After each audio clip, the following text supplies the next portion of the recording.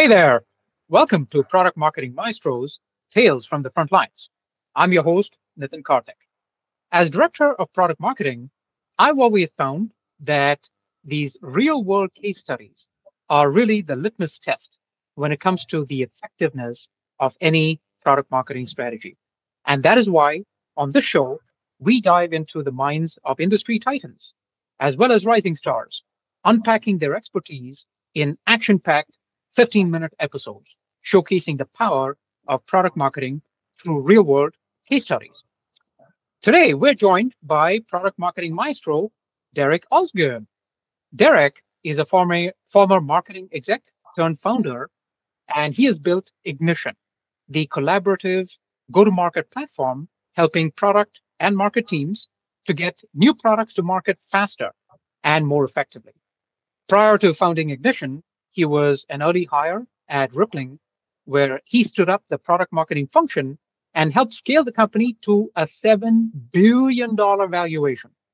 As a product marketing leader elsewhere, from startups to major brands like PlayStation, Derek has launched over 100 products, and his products have generated over $1 billion in revenue. Now he's building the platform he wished he had along the way. Derek, it is an absolute honor to have you on the show. Welcome. Yeah, thanks so much for having me, Nitin. I'm excited to jam on this stuff. Very cool, very cool. I mean, your reputation precedes you, and it's really, really exciting to have you on. Okay, so with that, Derek, as we promised our audience, we're talking about a case study. And so let's dive in.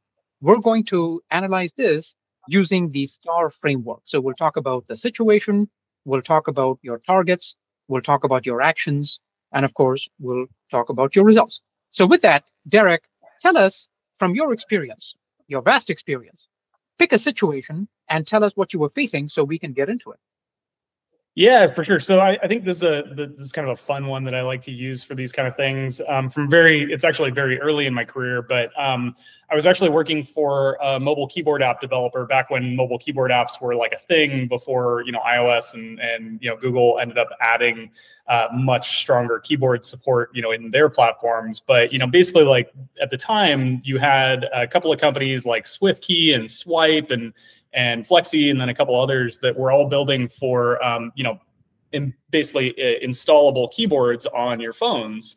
And essentially, like all of them were kind of competing in the same territory. All of them were promising that they were going to help you like type faster, because this was the time when autocorrect still wasn't great. And so, like they were all stronger autocorrection than what, the default that Apple and Google were providing. And so, essentially all of us were kind of competing on the exact same set of parameters, which was all just typing speed. But the problem is like typing speed is a pretty amorphous concept. It's not really easy for people to it's not easy for people to measure until they actually go in and like experiment with all three and use the products. And so when you're sitting in an app store, it's really hard to actually differentiate between these couple of products. And there were three big players, but then there were 1,000 really small players that all would just, copycat as with the apps, as it tends to work in the app stores, they would tend to copycat literally all of the exact same messaging from those bigger players. And so, it's a tough market to actually differentiate in. And so, we were wrestling with like, hey, how do we actually grow this thing and differentiate ourselves from these other keyboard apps in a way that meaningfully drives growth? And like, at the time we had raised our Series A, we were trying to, get to our next fundraise. And so, growth was really top of mind. And so, I came in and, first challenge was like, figure out, hey, how do we actually like make this thing stand out in like a really crowded market? Wow. I mean, that must have been a challenging situation. I know that even for companies who are leaders in the space, it's always challenging to stand out in a crowded market. So that's great. So I think, Derek, you have laid out the situation. So tell us about the target. So I think you mentioned a little bit about growth. So how should we think about the targets that you were trying to achieve during that time? Yeah, I mean, so ultimately we had a revenue growth target that we were trying to hit in order to, go raise our next round. And I don't remember actually what the number was off the top of my head. This was 9 years ago. But, basically we had a revenue target that we were trying to hit. paired with that, there were kind of just user growth targets. And, I think the thing that we were really measuring around, the differentiation story, though, was more around, at a more tactical level, how effectively was our messaging resonating? So like how often were customers using the same language when they were talking about us, on social media elsewhere that we were using, because that, indicated that our message was resonating. And then also, what did our conversion rates look like on the App Store? And so were we able to actually improve conversion from what we were seeing, historically? And so, we had some numbers tied to those. I don't actually remember the exact numbers. It was a long time ago, but basically we were trying to move those couple of metrics. Yeah. And we don't need to go into the exact numbers because a lot of our audience, they work at different companies. And of course, numbers may be different, but I think they have a similar challenge, which is they're trying to meet certain revenue growth, user growth targets. And so I think that is super helpful. So that's wonderful. So we've talked about the situation, we've talked about the targets. Now we get to the meat and potatoes. So I'm sure you went through a bunch of actions. So Derek, tell us, what actions did you go through here? Yeah, so the kind of most fun thing that we did. So when you think about positioning is great. It's important for your strategic alignment internally.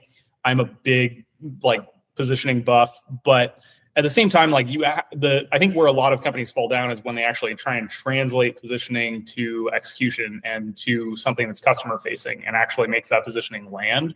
And so when you think about the way that we were positioning ourselves is the tagline that we kept using was the world's fastest keyboard. We had some internal positioning statements that, kind of were a little bit more strategic than that.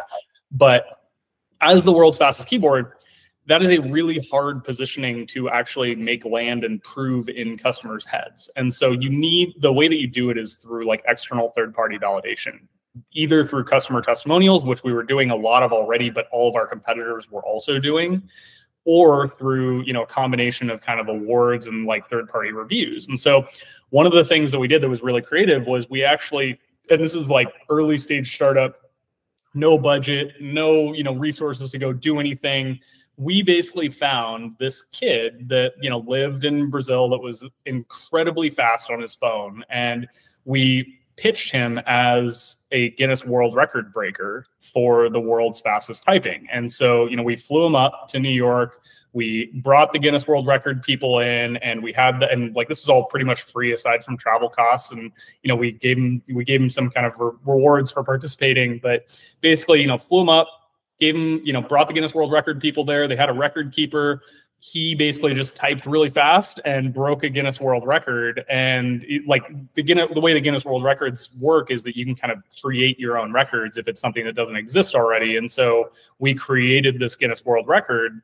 And basically then, we got to use the Guinness World Record stamp of approval on everything. We turned it into a bunch of content. We brought a video crew and filmed him and turned it into a bunch of fun videos that we could use on social, because we were able to produce it in really interesting ways. And because it was a newsworthy story, we were able to get a bunch of press out of it.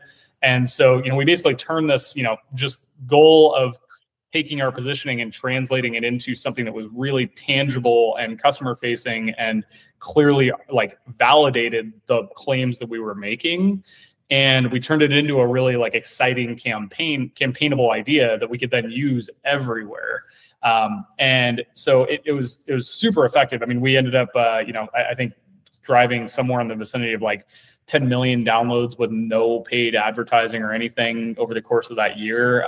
And, it was all basically off of the backs of this campaign. And, some of the follow on earned media that we ended up getting out of it as well. Wow, talk about earned media. You created your own Guinness World Record category, and then you said that drove 10 million downloads of your app. I'm sure that when you looked at the ROI in terms of what you spent to, fly this person over and, host him and so on, I mean, this must have been I don't know, in the thousands of percentage of ROI. I mean, this is amazing. So there you have it. So we've talked about the situation. We've talked about your targets. We've talked about your actions and your results, 10 million downloads of the app for pennies on the dollar. I mean, that is just amazing. I'm sure that, Derek, as you've achieved even more things in your career, many of which you are not at liberty to share, this is still probably one of your favorite success stories. Would I be thinking of that the right way?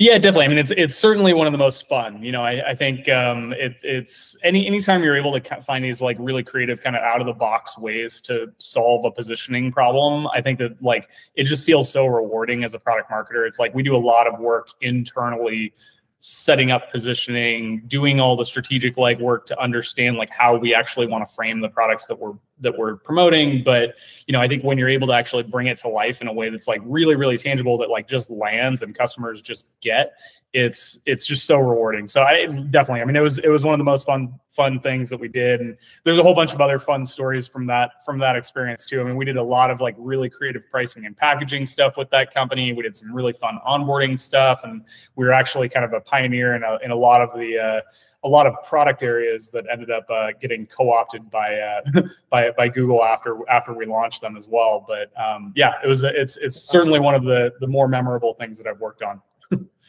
That is absolutely fantastic. Wow, Derek, that was amazing. So Derek, tell us where people can find you and learn more about you. And now, of course, you have your own company. Tell us about Ignition.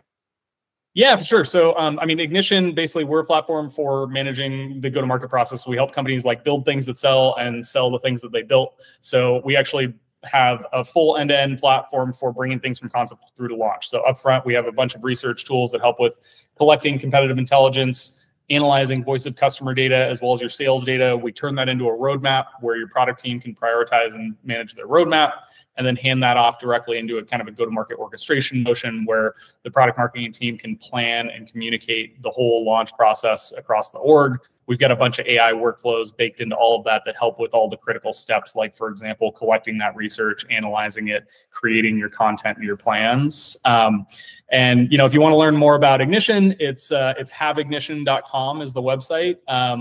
And then if you want to connect with me, I'm on LinkedIn. I think it's LinkedIn/Derek Osgood 3 is my handle. So would love for you to reach out.